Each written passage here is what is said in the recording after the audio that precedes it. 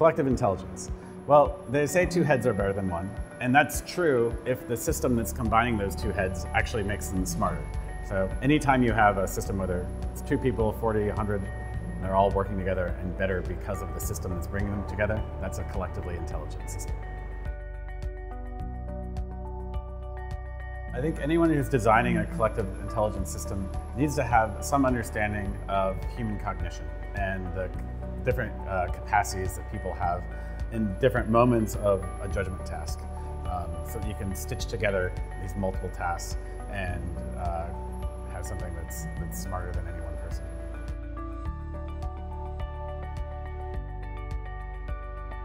It's really great to be working on collective intelligence right now because there's so much hype around artificial intelligence, and people are just going way off on the deep end with all of their ideas about what that's going to provide. But there's actually a much richer and more valuable kind of set of solutions that we can find with the collective intelligence space. So having both of those work in tandem and in tension with one another, I think is a lot of fun.